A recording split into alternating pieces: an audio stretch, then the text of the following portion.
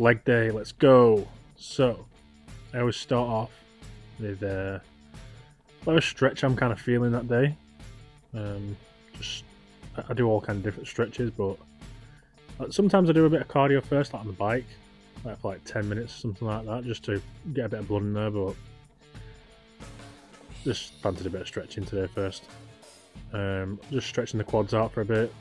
I do them longer than what's on the clip. Just I don't want to bore you to death. Just showing you stretches. For those you don't know, this one stretches out. It's kind of like your hamstrings. Yeah, it's mostly hamstrings to be fair. You just got to be very careful how you do it. It takes a bit of practice. You've got to stretch like your ass in the air almost. That's what you've got to imagine doing. Bend over one leg, put your weight on the bent leg, and then just stretch your ass into the air. That's all I don't imagine doing, and then feel the stretch. It's quite a good one. You just got to hold it for a while, for a bit longer than I have. But yeah. Funnily enough, this gym does not have any machines that I've seen so far to train your carbs. So I'm just going to have to start making stuff up. Hence why I don't actually do any in this video for my carbs. But yeah, they're just hanging off the edge here, just stretch them out a bit. I did walk all the way to the gym, probably took about 10-12 minutes, but so probably a bit of blood in there, but still warm up a bit to stretch them. Yeah.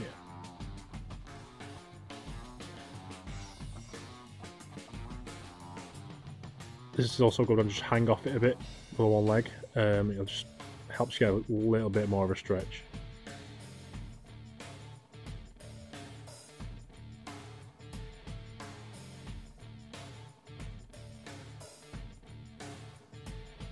Now this one's good for your adductors. You just got to bring your feet together and try and squeeze your heels towards yourself, towards your body, and pull them in.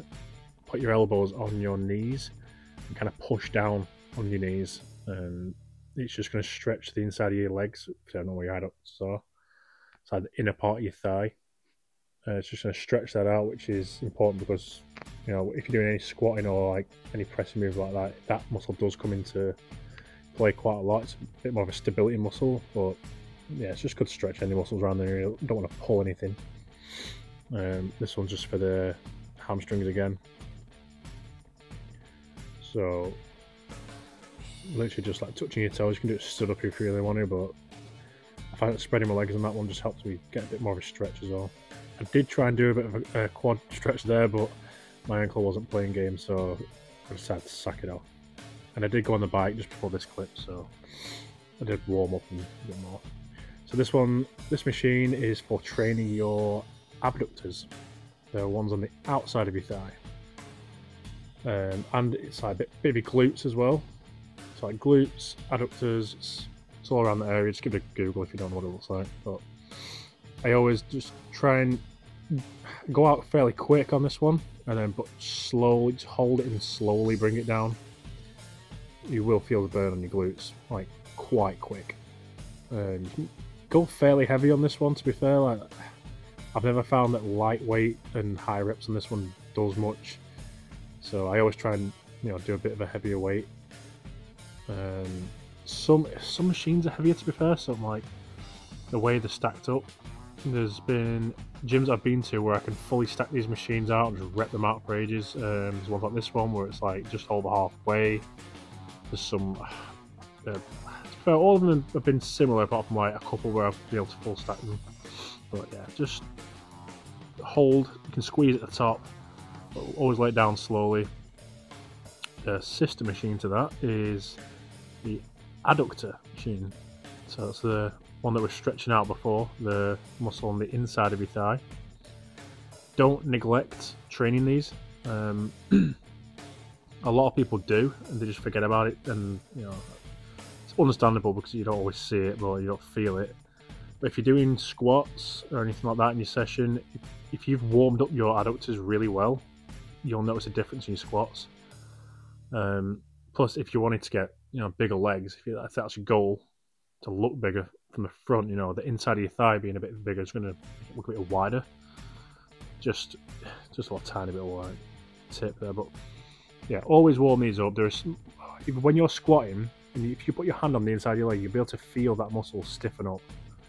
So it's more of like a stability muscle that does help you, to be fair. Like when you do a squat, it's like quads, glutes, tiny bit of your back, but like your adductors as well. So definitely warm them up. Try it.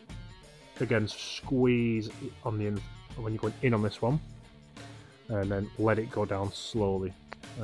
Again, I've never really found that lightweight on this one matters too much, and then wrapping it is more of a heavy, moderate to heavy weight, but it's more about squeezing on the way up this one. Like I think I did this is about 4 days ago, to be fair.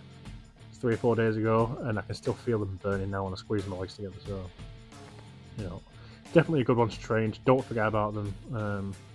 You know, if you want to progress in every other aspect of the legs. Now, this was me testing out whether my ankle could take this without any pain, because my ankle stays pretty straight. It's just a tiny bit of movement, not like squats.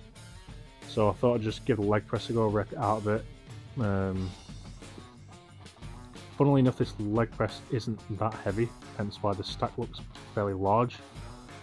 I do at one point put it onto the full stack, and it is heavy, but I was just testing out my ankle.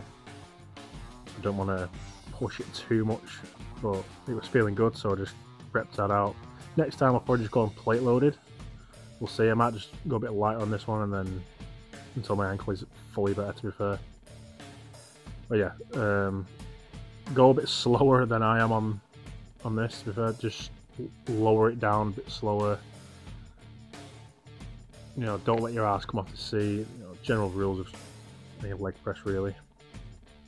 It was tiring me out, that's why I'm laughing at that. But if you want to focus all like the pressure on your quads, try imagine when you're at the top of the movement, so there, rolling your toes upwards. So all the pressure is in your heels. For me, that always put a bit more emphasis on my quads. There's different places where you can place your feet on these things. You can go wide, you can go low, you can go high up like I was. It will work tiny bits to do like different parts of your legs, but it's all quads really. Hamstrings here. I do like this machine. No, I like this machine. I don't like the bit that your feet go onto, because it rolls down. It's like, so I'll start off there and it feels like it's going to take my shoes off at the bottom. It's like, it's a weird one. It just rolls down your feet. Really annoying. But so a little tip on this machine, not a lot of people know, and you can do this whilst you're on a lying hamstring curl as well, is when you are doing it, so do the opposite of what my feet are doing here. So point your feet forward, like away from you, and that will completely relax your calves, which, if you look at my calves in the clips, they're actually coming into play a little bit. They're tensing up to try and like drag the weight down. If you point them forward and relax, it just relaxes your calves, and it puts all the emphasis and all the strain on your hamstrings, which is what you're there for. You're not there to train calves at all, are you? So give it a try. It will make it harder, so you'll have to go a bit lighter. But when I've done that in the past, it makes a hell of a lot of difference. You can't ego lift it as much, but I suppose that's kind of a good thing.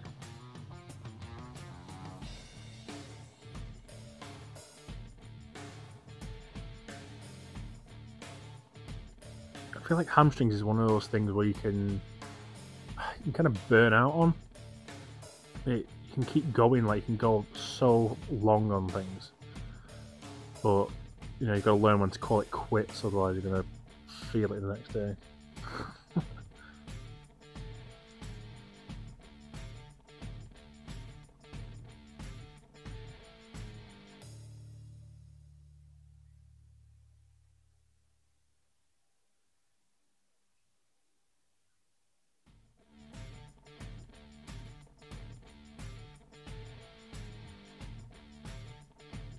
Move on to the next. What is it?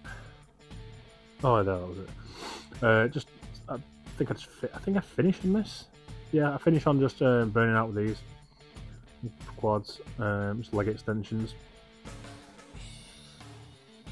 It's like a moderate to heavy weight, but my legs were already slightly cooked at this point, so it was just a burnout finisher movement. But again, just try when you're starting off, just go a little bit lighter to moderate weight and kind of go for a weight that you can get 10 reps out of. I'd say 10 to 12 reps, but comfortably without swinging, without your ass coming off the seat, without swinging like mad.